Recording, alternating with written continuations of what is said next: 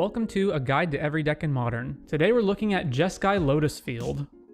Jeskai Lotus Field is a control deck that looks to abuse the synergies between Lotus Field and Blood Sun, Teferi Hero of Dominaria, and Flagstones of Trocaire. With Blood Sun in play, Lotus Field will enter untapped and not have to sacrifice any lands. Flagstones can fetch any planes, making the sacrifice less painful, and Teferi Hero of Dominaria can untap Lotus Field in your end step for high mana value plays. Like most control decks, Jeskai Lotus Field seeks to control the board with various removal spells such as the Evoke Elementals and eventually take over the game with Teferi's card advantage. Typically, players protect Teferi with Counterspell, but because in this deck Teferi untaps Lotus Field, you can keep up the mana for Cryptic Command or other card advantage spells such as Memory Deluge and Valakut Awakening. Cryptic Command is incredibly good in this deck, and I'll be discussing it more in the tips and tricks section.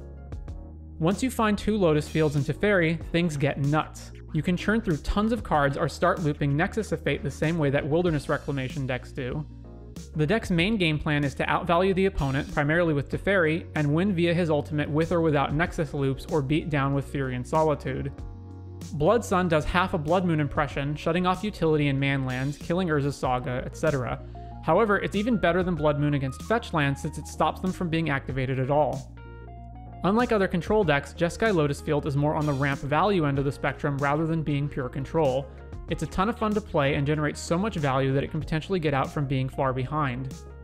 Sideboarding and Weaknesses.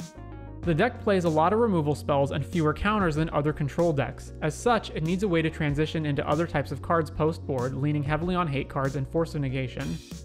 Like the Cabal Coffers decks, Lotus Field can make many opening hands awkward or unkeepable since you probably can't keep a 2-land hand if one of them is Lotus Field, and you don't want the card if you don't also have Blood Sun or Flagstones.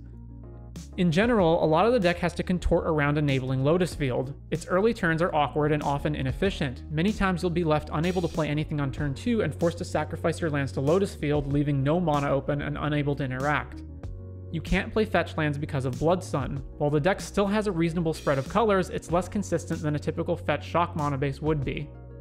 Cards that are traditionally good in control decks such as Teferi, Time Raveler, and Archmage's Charm don't work well in Jeskai Lotus Field because of how you have to sequence its lands and the limiting colors of Lotus Field and Flagstones.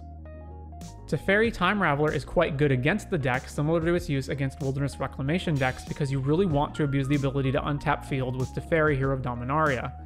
Like the Cabal Coffers decks, the deck can be quite bad early in the game between turns 1 to 3.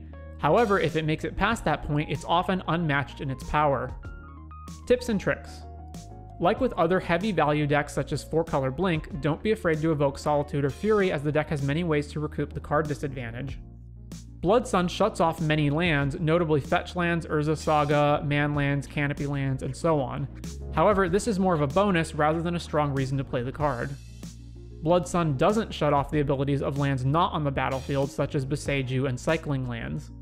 If you bring in Rest in Peace, note that it shuts off Flagstone's ability. Blood Sun turns off the hexproof on Lotus Field. However, if your opponent tries to destroy Lotus Field, you can bounce Blood Sun with Cryptic Command to turn the hexproof back on in response. Cryptic Command has a ton of relevant use cases in this deck. To go through some of them, bouncing Fury or Solitude to reuse their effects, bouncing Teferi to protect it, bouncing Valakut Awakenings that you've played as lands to cast them as their spell mode, tapping down creatures long enough for Teferi to ultimate. You can often chain back-to-back Cryptics in this deck. Don't necessarily play every land you draw since they can be used as fodder for Valakut Awakening. I hope you've enjoyed this look at Jeskai Lotus Field. I want to thank my fellow players in the Magic community for whom sharing their experiences helps make these guides possible. You can find additional resources, such as an up-to-date deck list, in the description.